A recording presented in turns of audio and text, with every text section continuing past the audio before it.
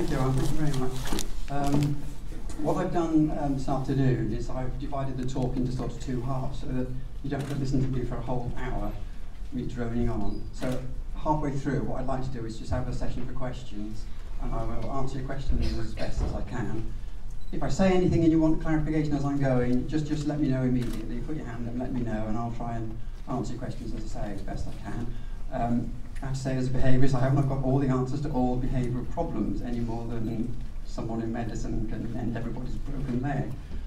But with a good deal of work, we can make things better for a lot of the lives of our parrots. So the first part of my talk is to do with, I want to introduce a bit of information about parrots in the wild and the behaviours that they are adapted to do in the wild. And then in the second half, we come on to behavioural issues and how we can work better with our birds to prevent behavioural problems and hopefully to cure any problems that we've already got with them. What I can't do in a session like this is I can't do an individual counselling session. When I go and see people about their parrots with their behavioural problems, it takes me several hours on a home visit to work through the details of the problem. But I can answer general points about how we can improve the lives of our birds, even if you're asking me specific questions. But I can't go into long details. I hope it's okay with you. For most of my life as a child and as a young adult growing up, I was just used to parrots as things in cages, a little bigger than a shopping trolley, really. But of course, that is not what they are adapted to. And the quote on screen comes from, it's quite an old book now, but many of you may remember Tony Soper as the producer of BBC programmes many years ago, and he did a whole series a long time ago on parrots. This is a quote from John Sparks and Tony Soper's, emphasising the fact that parrots are fundamentally flying creatures. The environments they live in are vast, and the distances that they can cover are huge. So when they become companion pet animals, they have a lot of challenges to cope with. So just a brief look at parrot biology, bird biology in general really, but parrot biology more specifically. Not only are they hyperactive and sort of flying creatures, they are able to cover huge areas of territory in searching for food. I timed one of my birds, a Timney Grey, while he was flying. He does between 40 and 45 miles an hour, just in sort of casual commuting flight, as it were. So if that bird were here, he could fly to Slough or Reading in less than an hour and then come back here to roost.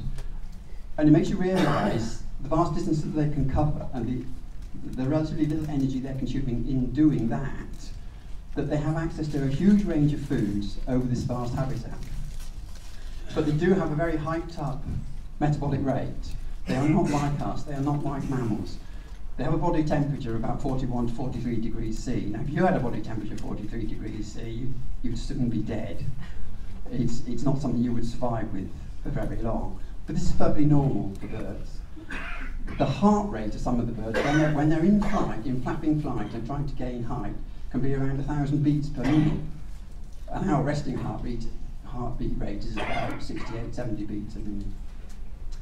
They do have something in common with us, and that's big brains. And anyone who's owned a parrot for more than a year or two will certainly know that they've got very big brains.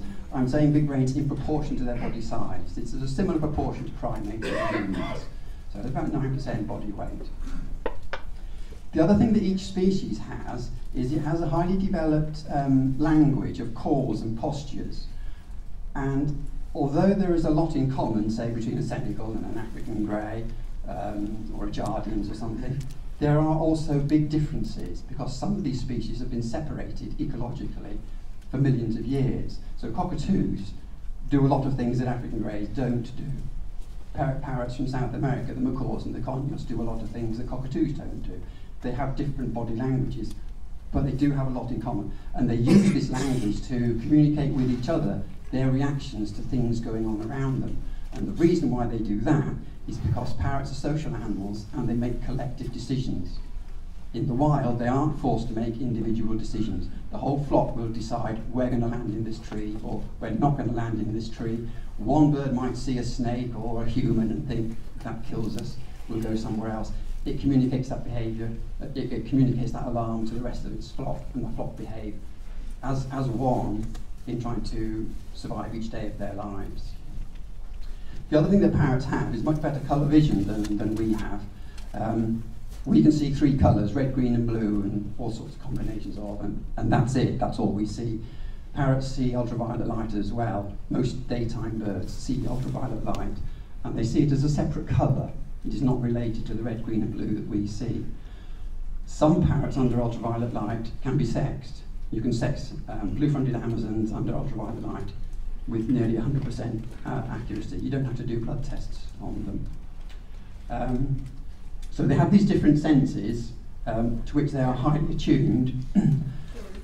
And, sorry, yeah? Could you clarify what one would look for under ultraviolet light with blue-fronted Amazon? Yes, you'll be looking for the difference in colouring of feathers around the forehead, the cheeks, and on the bend of the wing, on the wrist joint. These show up as brighter colours in the males than in the females. So Thank you. the Spanish, I can't remember who it was, the Spanish lady who did the research on that. It's quite groundbreaking. I suspect that African greys to each other are a riot of colour, not just on the tail, but over the whole body. And it just requires somebody to do more research work on birds that we think, where we think the sexes look identical. Because I'm sure, I know to birds, they're not. You know, just as we can tell males and females of our own species at 100 yards or more, so can parrots. Thank you. Okay, thank you. Now I want to explain a little bit about how parrots are produced for the pet trade. Many years ago, in my learning curve days, well, I'm still learning, but the curve was a lot steeper then. I used to breed birds. I used to breed Timneh greys and blue-fronted Amazons. And over the years, I realised that I was just producing more parrots, and there were too many parrots out there, and not enough good parrot keepers. So it's like a lot of things. There are so many dogs out there, dogs that are destroyed every year, horses that are destroyed every year by people who just they can't cope with them. So they go to rescue situations or the RSPCA. If they can't rehome them within a few weeks or months, then a lot of them have to be destroyed. We haven't got to that stage yet with parrots, but there are still more parrots out there than there are really good homes for them. So I want to explain a little bit about how parrots are produced for us now, these days. When I started out, it was still legal to import wild-caught birds mainly from Africa and South America and Indonesia. That importation has ceased. That ceased in 2007. There may still be illegal imports of CITES 1 protected species, but I think that would be very small numbers coming in. And there's no point in importing commoner species because they breed so freely in captivity. Parrots are raised and bred under a range of conditions. Some of the worst ones I've come across was a sewing machine factory in Birmingham. It was a room about this size. This was reported to me under the Pet Animals Act. It's a room about this size. Down the centre of the room there were rows of cages with blue-fronted Amazons and orange-winged Amazons in. And on either side of them there was a band of people working at sewing machines on minimum wage. And they lived, the parrots and the people lived in this environment. Then these parrots are sold on to pet shops. So this is a more sort of commercial end of parrot production. There's no pet shop license involved. When the birds are sold on, there's no guarantee with them. At the other nicer, kinder end, you've got like hobby breeders who are dedicated to the welfare of their birds. They will breed in much smaller situations, give the birds individual care, and you'll get a much happier bird as a result. Now, once the birds are, once the eggs have hatched out, the breeder has to decide, well, am I going to hand rear these birds, or am I going to let the parents rear them, and at what stage are the parents going to rear them? The thing about birds is, and this may happen to some mammals, is that the first thing that a lot of baby birds see when their eyes open, when they're only a few days or a few weeks old, they think that that is what they are. And this process is called imprinting. It's a delayed, the full effects of imprinting are delayed. If the first thing that person sees when its eyes open is the human face and the human hand, and that's all it sees for the following few days or a week, the chances are that most of those birds will imprint on humans and human hands. the effects of that imprinting don't show up initially. It's lodged in the bird's brain, and when the bird becomes sexually mature, it then thinks, right, I've got to find a human who I think is of the opposite sex to me, and I want to mate with it, and I will do all my courtship behaviours to it. So I have a mayor's parrot who has done this to me for the best part of 18 years. He was given to me as, he was hand-reared, age unknown. I know he's more than 23 years old now, and he tries to mate on my hand, and he's very cuddly, very friendly, but quite aggressive if someone else approaches me while he's performing these behaviours, which he would do in the wild if he was trying to mate with, obviously, a bird of his own species. The sexual imprinting is a little more flexible in parrots than it is with ducks, geese, chickens, or whatever. So you can modify some of these behaviours, and we'll talk a bit about that later on. But the sexual urge in them is extremely strong and very long-lasting. The baby birds may be fed a variety of ways. At the worst end, in commercial breeding, some of them are just crop-fed, so a tube is put into their mouths. Food is pumped in, the bird has no choice as to how much food it ingests, the breeder decides that, or whatever.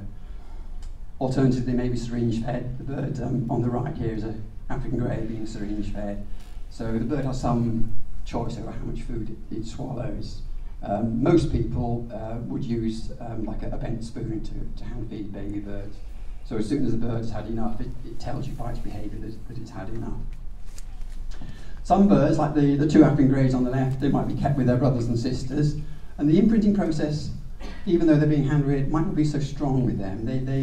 They might have some realisation as adults that they are actually parrots, and they tend to be easier to keep if they don't end up with these so-called one-person birds.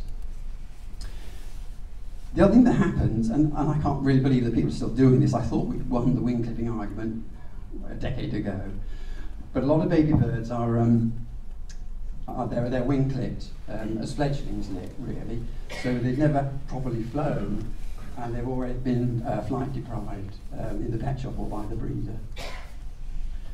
So this is just a summary, I hope you can all see, of the conditions that birds are raised in naturally in the wild on the left-hand side, and the conditions that we would like them to show, or to live in and to show, as birds in the home. So for millions of years, parrots have lived, obviously, outdoors in all weathers. Whatever the weather throws at them, they cope with that, and that's how they live. Indoors, there is no wind indoors. So a bird doesn't even know which way to turn before it takes off. All birds take off into the wind. If they feel the wind, they take off.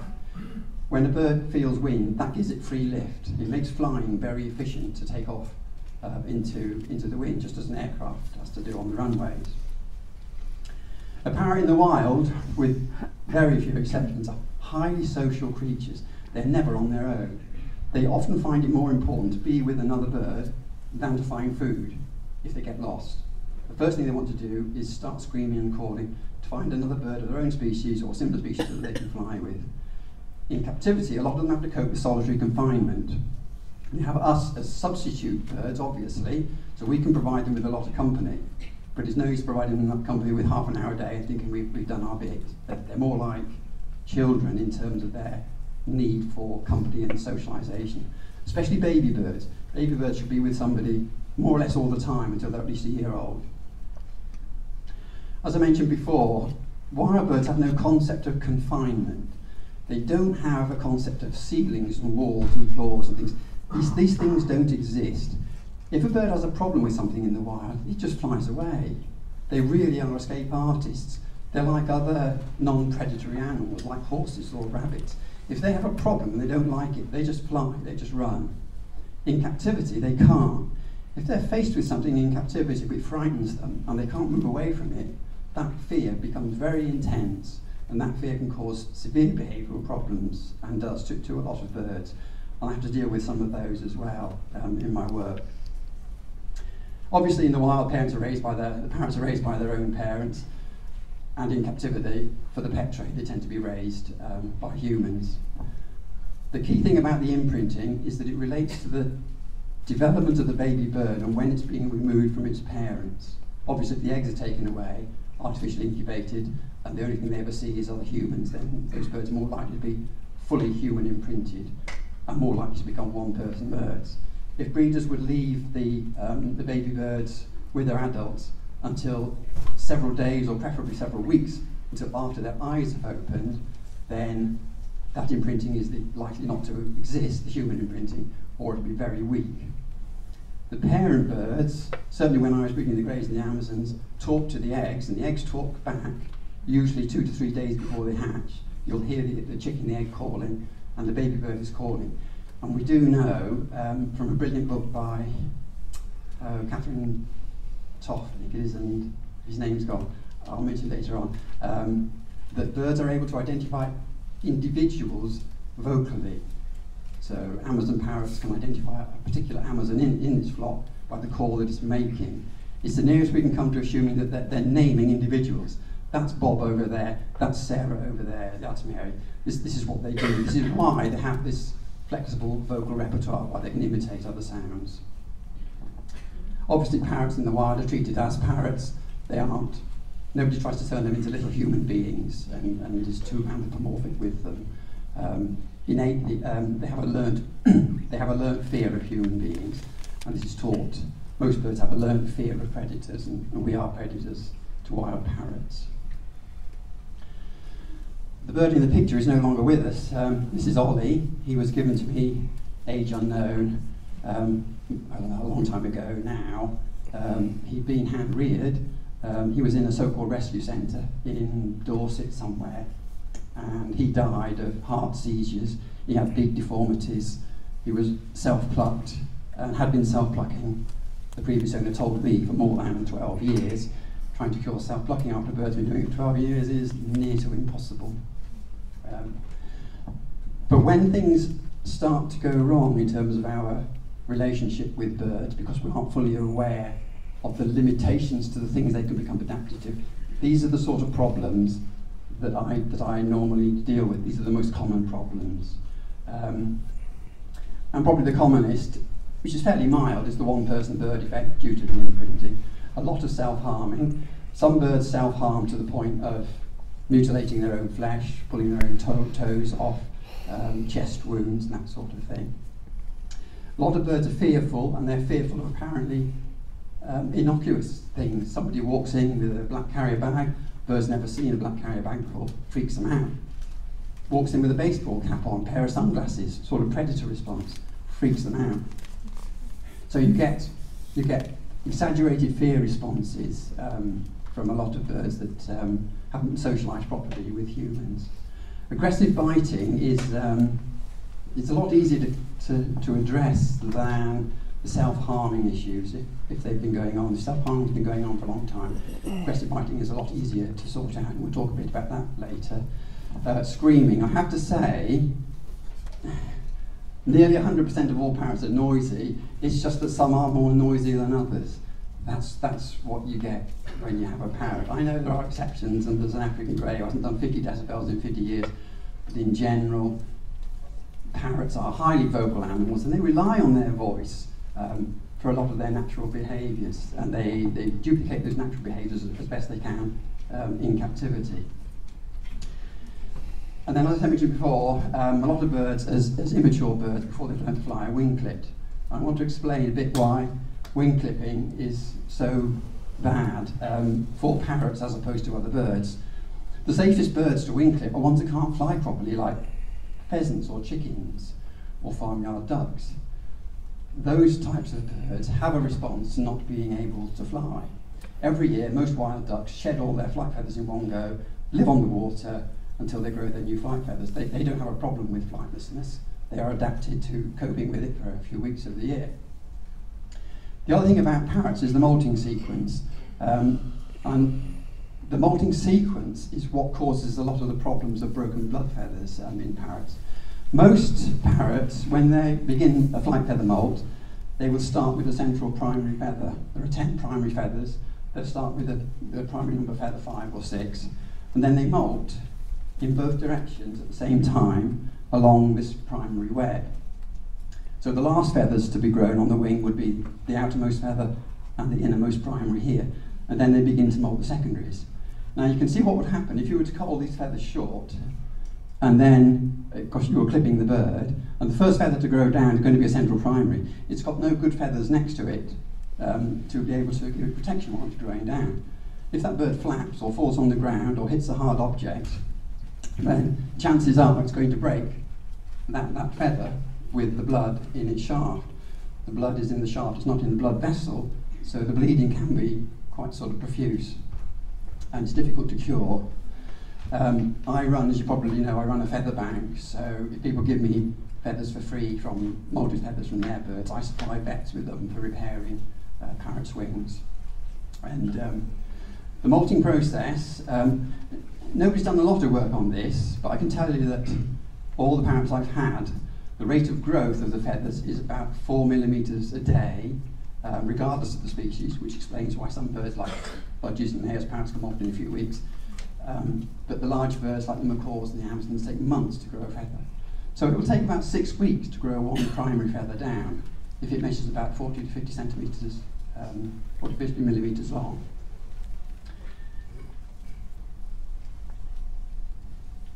Okay, what I'd like to do, I think we'll stop there briefly.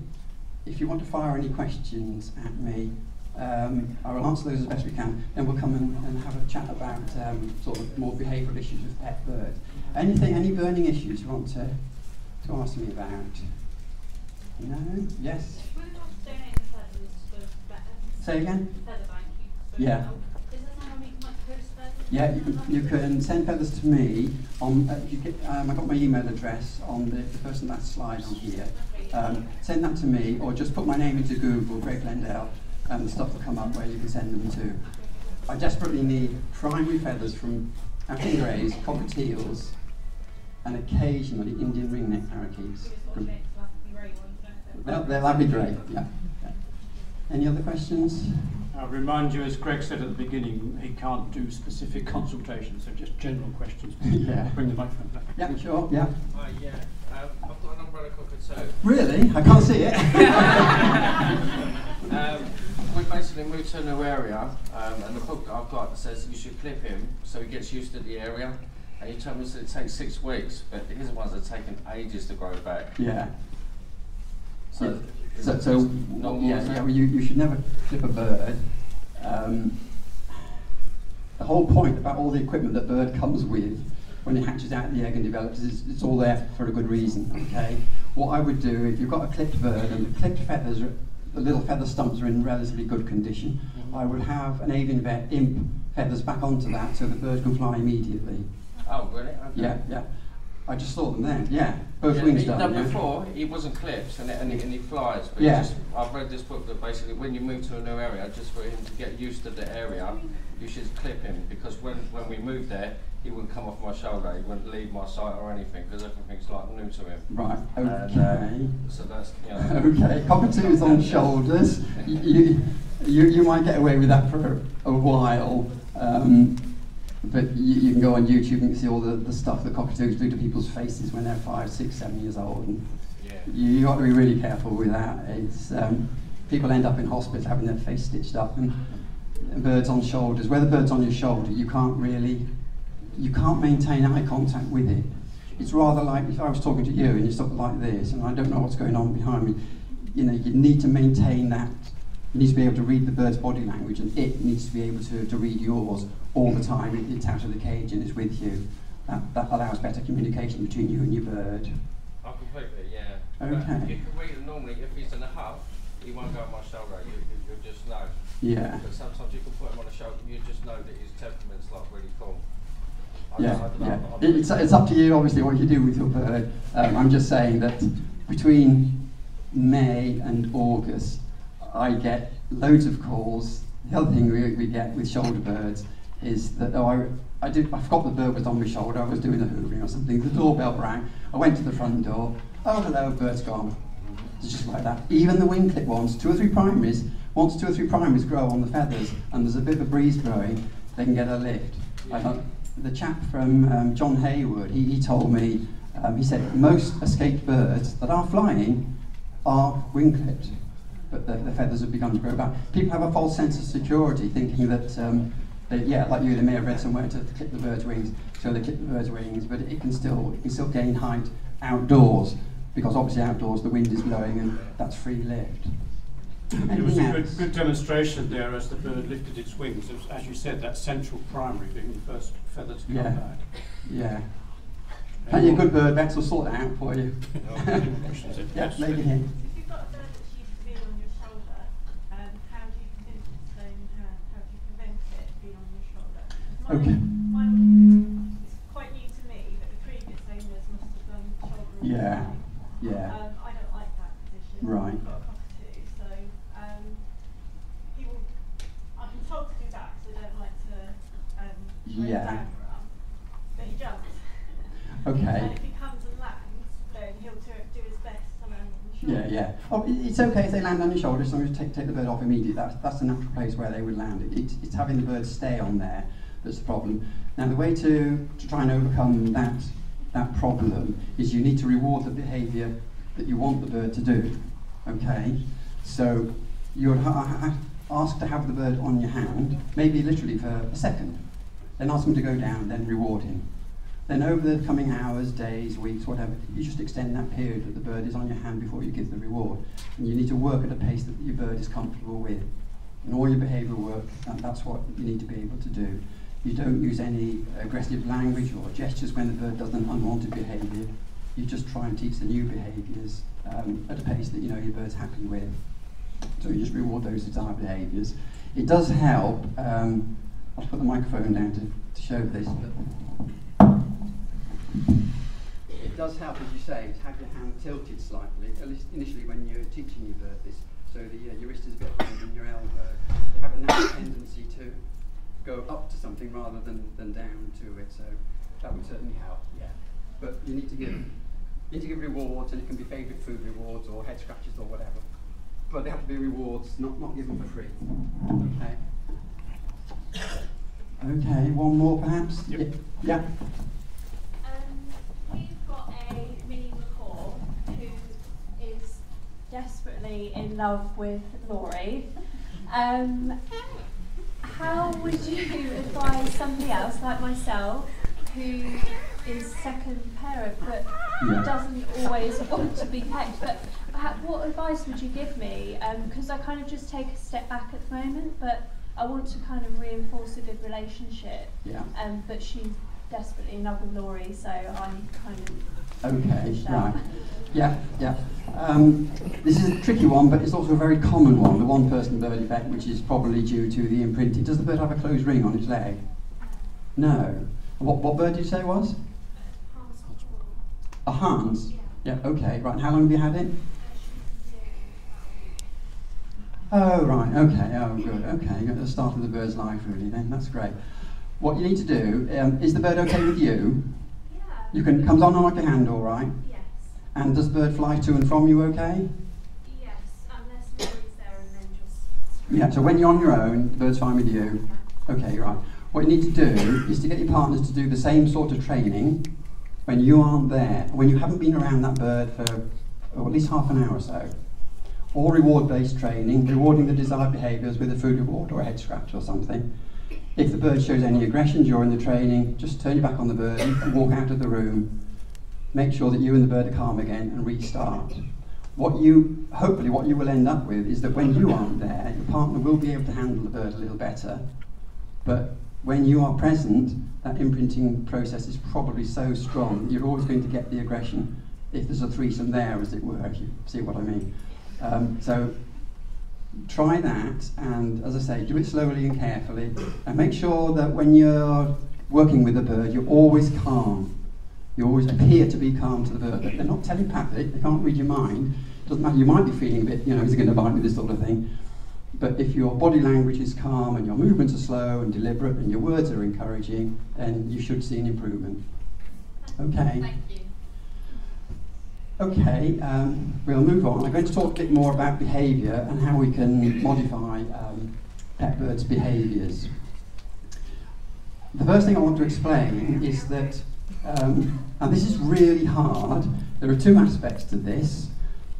The one key thing is that an animal in captivity who is being managed by people, doesn't matter whether it's a dog or a rat or a horse, its behaviour is unlikely to change until the people caring it, or their behaviour changes.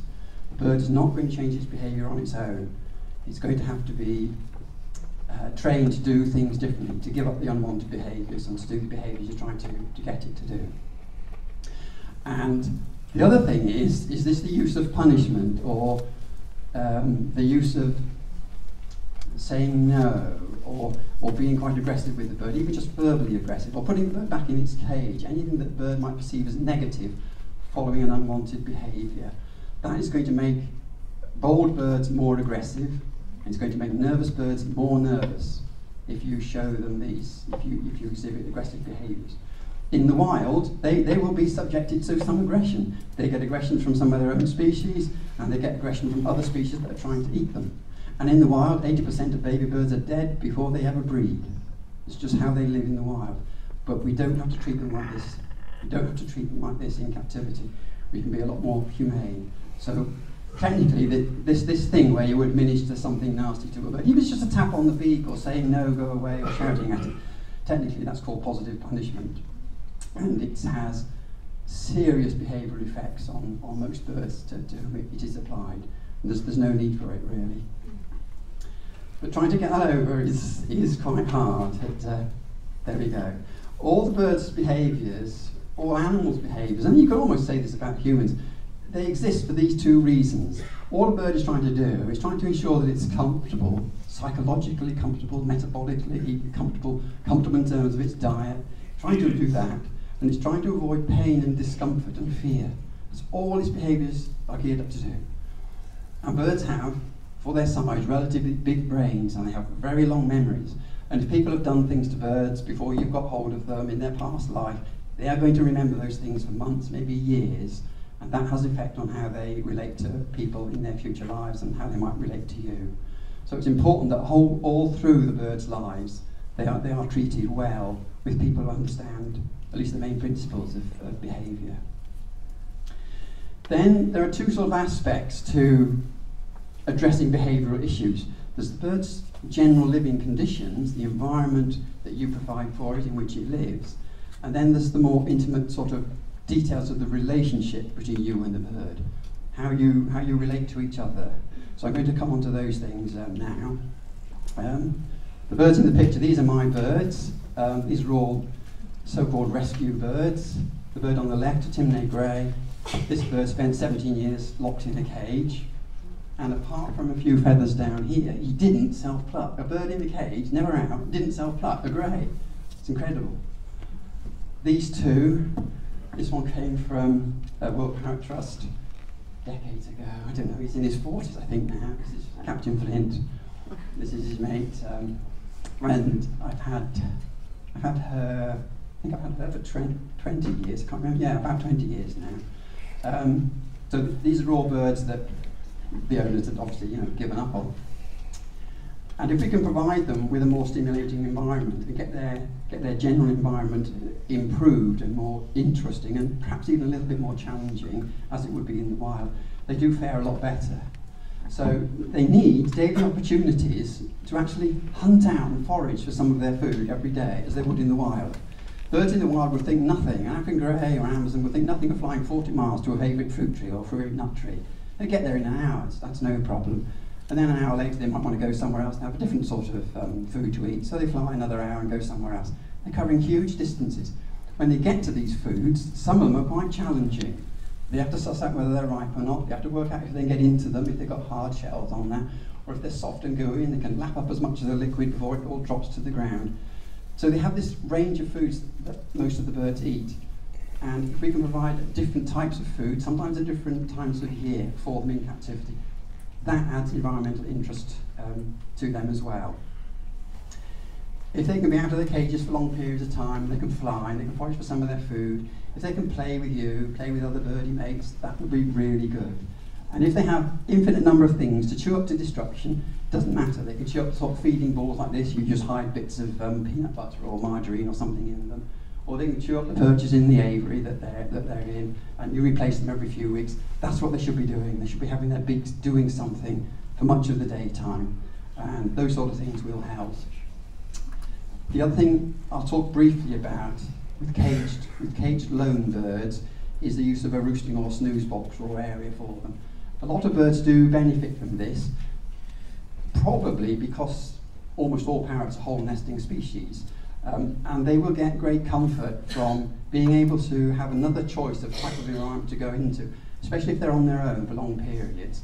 They might want to go into their snooze box in the afternoon when most of them have a little bit of a siesta.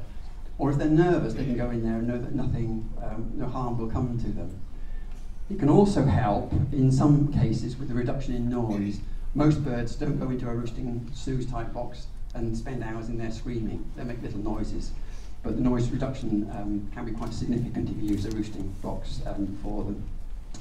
They should have access to that roosting box from within the cage, whether the box hangs outside the cage, and you can have other of these boxes around. The disadvantage of them can be that some birds, probably males more than females, become more aggressive.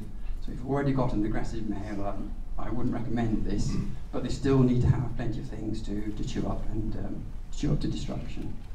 There's a huge range of downstairs of foraging toys, and you can buy really fancy big ones, full colour versions of all sorts of stuff, and swap them around occasionally so the bird's getting different types of toys.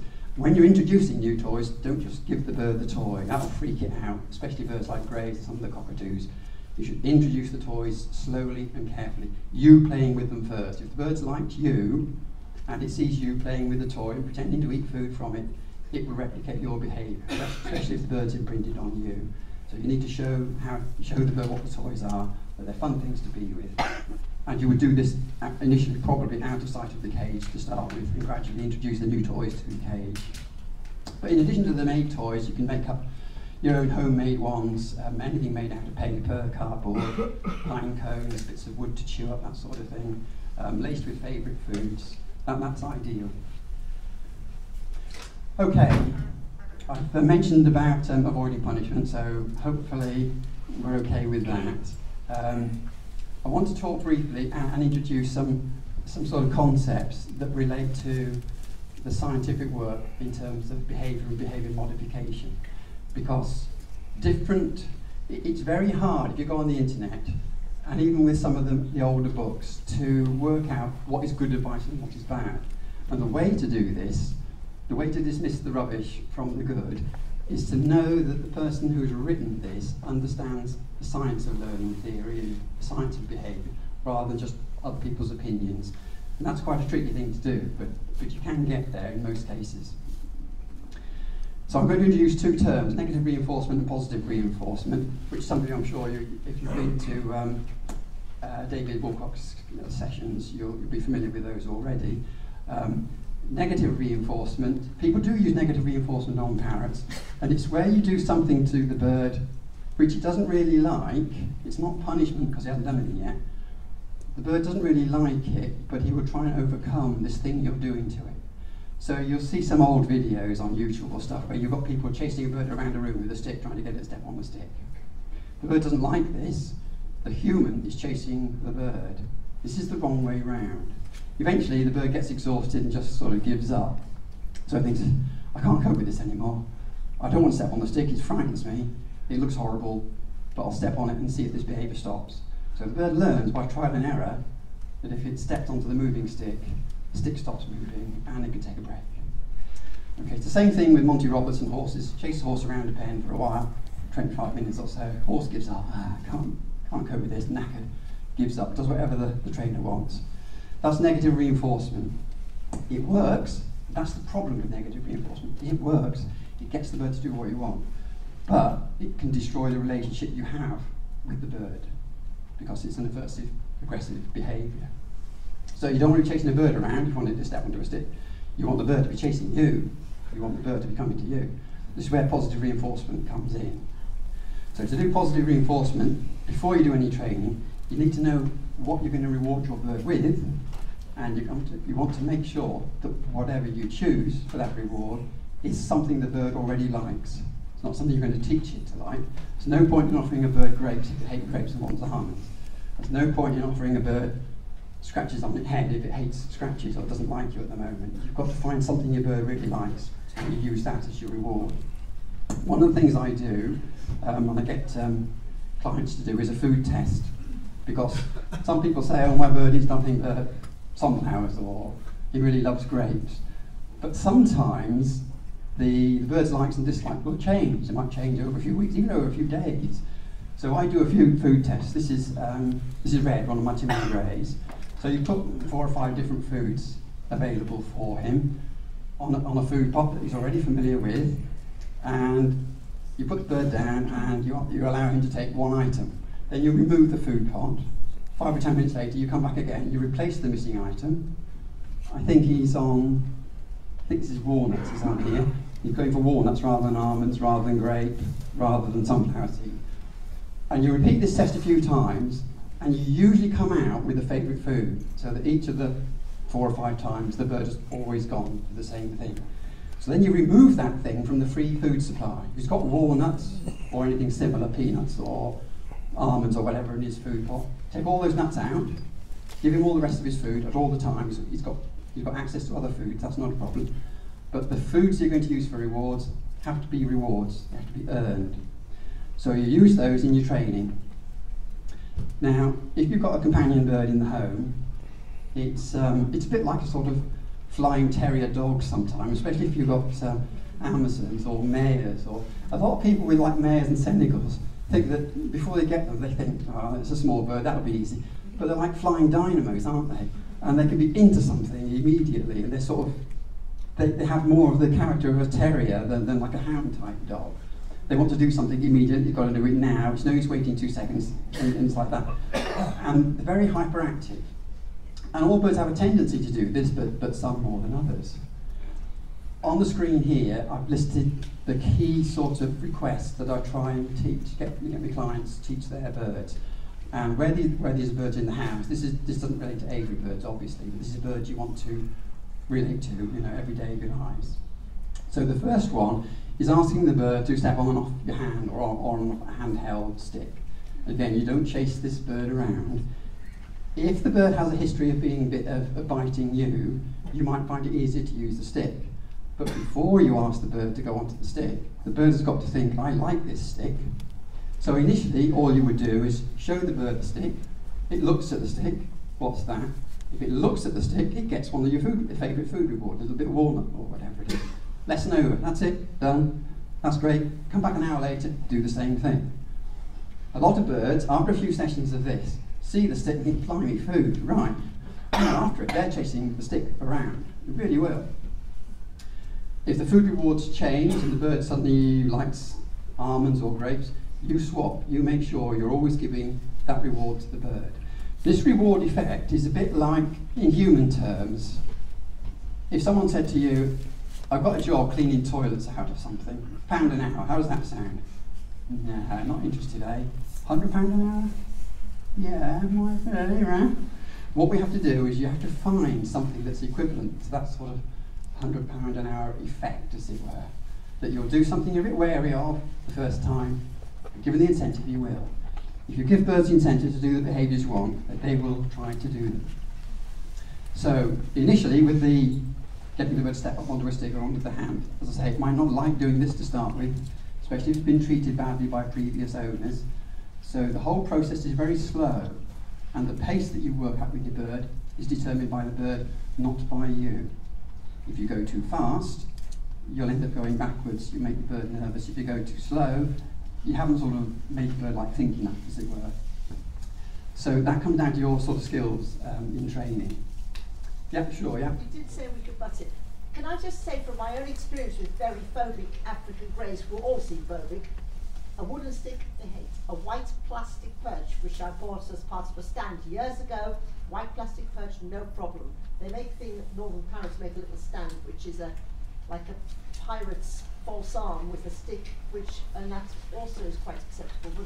But wooden sticks, they're terrified of. Yeah, that's fine. It's whatever the bird likes. Plastics yeah. A much easier thing. Yeah, it's whatever your bird likes. That's fine. Yeah, go with that. That's not a problem. Because they're all different. They've all had different experiences in the past of their likes and dislikes. The other request I try to get them to do is a stay request. Now, obviously, birds are flying creatures. They haven't had their wings clipped. And once they start to like you or like a specific person, if you were to leave the room without looking at the bird, one of the nasty accidents that sometimes happens is, and I get phone calls about this every year, is that as the door is closing, the bird gets caught in the door, and that can kill a bird or certainly break a limb. So you need to know where the bird is as you leave a room. You sort of, I just automatically, with birds in the room, I back out of the room and look where they are, and I go out and close the door behind me. And it's just something you have to adapt to doing once you've got birds in your house flying around. So it's important to do that. To teach a stay request, I haven't got birds here, but the principles are the same as the earlier chapter that you saw talking from parrot trainers. That if you teach this request quite slowly and carefully. So a bird might fly towards you, of course it knows you're going to leave the room, and I just put one or both hands up so the bird can't land on me. They usually land on my hand or on my shoulder, and I'll just put my hand up and ask the bird to land somewhere else. When the bird lands somewhere else, you can just say, he's a very good bird. You might even give a little tiny bit of a reward or a little head scratch or something, nothing major, then you leave the room. After 2 or 3 sessions of this, the bird will learn that the gesture like this means, oh, I can't fly to him. If he knows you're going to be out of the room for like an hour or so, he's going to be desperate to come to you. So when you're teaching this, come back into the room a minute or so later. Don't stay out too long. Teach things gradually, and the birds will learn. I also try and teach birds to fly off my hand on the cue, and all the cues are verbal. And I initially teach this with asking them to fly back to their own stand or to their own cage or to any perch that they're already familiar with. Initially, when I'm teaching this, I will put a reward on the perch that I wanted them to fly to, have the bird on my hand, and the reward and the bird might only be like a metre or so apart, a yard or so apart. And you aim the bird in the direction, you say go, go, and tilt them in the direction, and they'll go and land on the reward, on the perch where the reward is. Then you increase the distance from the place you want the bird to land on, sunrise. And so gradually over time, the bird, you should be able to ask the bird to leave your hand wherever you happen to be, as long as you and the bird are on familiar ground. Then the other thing is asking the bird to fly to you. Asking a bird to fly to you requires, from a bird that's certainly not human imprinted, requires a lot of commitment from that bird. Most of the perches that wild birds land on are fixed, they're cold, unless the wind's really blowing. They don't wobble around, they don't feel weird when they land on a perch. When a bird's on your hand is warm, the skin is wobbly and it moves, your whole hand can move, and when a bird's never done this, it's a big thing. It's a big commitment for a bird to launch its body into the air. Birds that are confident flyers will launch into the air, and they're not looking for a particular perch to land. They're confident flying around. Birds that aren't confident will find a perch and think, okay, I'll go to that one. And they take ages sometimes to get sight on it, and then they fly straight to that perch. That's it. They don't fly around the room and have fun and shout and scream. But when they're confident, they do. So initially, when teaching a bird to fly to you, you might hold a reward. You might hold a reward in one hand, and you have the bird is going to be between where it is and this other hand. So you might have a favourite food reward or an offer of a head scratch in one hand. The bird might only be 2 or 3 feet away, and it's always lower down. They prefer to fly up rather than flying down from a high perch when you're teaching this. And you ask the bird to fly to you, and on the first attempt that the bird flies, you give it the reward immediately. You put the bird down somewhere so it can eat its reward. You do that as quick as you can. And then, feet away, you just increase the distance, and then gradually, hopefully, the bird will learn to fly to and then from you on a verbal cue. As you're doing the training, you haven't got to keep up with the rewards all the time. You fade them out slowly. It might be over a period of days, or it might be over a period of weeks. It just depends how good you are and the bird's history and how able your bird is to learn things and at what speed it can be taught them. But getting a bird to fly to you can be one of the hardest things to do. The final request is an off request. In the house, there are lots of dangerous places that birds can end up being on. Anything electrical, tops of doors that are left open can close on them. Any cables that they might bite into can kill them very quickly. So you need a request that asks the bird to leave. There are 2 ways you can do this. You can ask the bird to fly to you and then put it down somewhere safe in its cage or away from any hazards, or you can ask it to leave that perch and fly to another perch by pointing at it. And then you do this with rewards. you hold the rewards, or you put the rewards on the place where you want the bird to fly to, and you give the cue. But as I say, the key thing with these rewards is they have to be rewards. They are only available during training sessions. If you're not doing training on that day, you can give them whatever food you like, but save your really valuable foods from the bird's point of view for those days when you're going to be doing training. Okay, what about unwanted behaviours? This is all I deal with, really. When people are getting on with a bird, they don't make calls, you know, it's like a vet, you know, if the animal's healthy, I won't bother with the vet anyway, you know. So I only see problems when they get to be a bit serious. And parrots have got very powerful beaks. They're not like crows or blackbirds or stuff like that. Those sort of birds, they have a fairly weak grip, and they rip things apart by twisting. They've got very strong neck muscles. Parrots, because they're into crushing food in order to get to the nutrient side, have got huge crushing strengths. Despite the size of the bird, you get a really painful bite off a Senegal or a mare that you wouldn't get over a bird of the equivalent size like a starling, and you just can't do it. And there's this crushing strength that is there. It's vital to them, obviously, as part of their behavioural repertoire to get at their foods. But it can be very powerful. And once it happens to someone, if a bird has access to the face and the bird bites the face, well, yeah, it might, you know. You might have a parrot on your shoulder, you might have done it for 5 years or 10 years, but it's not going to surprise me if that person then phones me up and says, oh, we never did that before. I have to say, behaviours that happen for the first time, by definition, happen for the first time. A bird, when it's a baby bird, isn't going to behave like an adult bird.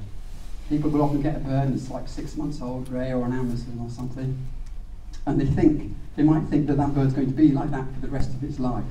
But a sexually mature blue-fronted Amazon is not going to be the same as a 16-week-old baby. It's got a whole set of different behavioural needs and behavioural responses. So, the best thing to do with unwanted behaviours, don't appear to have got hyped up about it. As best as you can, remain to appear to be calm, don't say anything, and try to leave the room. The leaving of the room thing, assuming the bird already generally likes you, but something's gone wrong, the leaving of the room, once the bird makes the connection with an unwanted behaviour and you leaving it on its own, it should have the incentive to cease that unwanted behaviour. You've got to give the bird the motivation for doing or not doing the things you want it to do. The other big issue I get is the problem of unintended reinforcement of unwanted behaviours. So a bird is self-plucking or trying to tear its toenails off or something, and somebody, the owner, will look at the bird and say, stop that, don't do that, stop that. So they're interacting with the bird while it's doing this behaviour. So the bird will take that as being rewarded. It's getting attention for doing something. The bird may also get intrinsic rewards, as humans do, from self-harming. And if that behaviour persists for several weeks or months, it's very hard to do anything about it. But if it's checked quickly, you've got more chance of recovering it and getting back to where you were. All this is in my good book, which I'm selling. So if you haven't already got one, do get a copy of my book, and I'm down on number 27 opposite the Parrots magazine stand. This talk has been a sort of summary of my behavioural work in the book. I've spent a good part of my life working with birds and understanding them. I don't breed, I don't buy, I don't sell. I just try to help clients who've got birds who might have some behavioural problems. This is just a summary of the things, a sort of checklist. I won't go through those now. We'll try and leave you a few minutes for questions, if that's okay, Alan. Okay, thank you very much for listening to me. I appreciate it.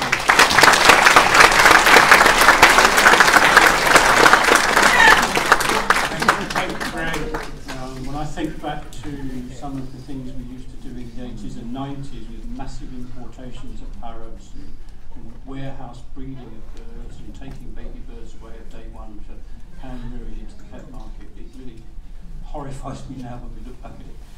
And we've only really begun to understand the psychological, mental and physical needs of parrots in the last couple of decades. And Greg's work's gone a long way towards that. We do have a few minutes for a few questions, but the next session of the last session, the mini masterclass, takes place in 15 minutes. So if you want to go to that as well, you have to leave shortly. Thank you, Vivian.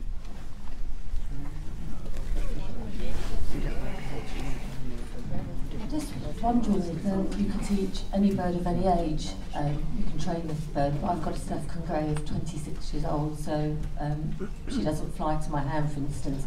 Would there be something I could do with perseverance? Okay. Yeah, the question was about, regardless of bird's age, can you sort of teach it new things? Yes, you certainly can. It probably is a little harder with a bird of that age, because it's got a lot of things in its past, and it hasn't got as long a future as something that's 2 years old or whatever. But yeah, the behavioural principles of rewarding desired behaviours and removing yourself from when you see undesired behaviours work regardless of the age of the bird. So I would persist with it, and yeah, good luck with that. It should work. You should see an improvement, yeah.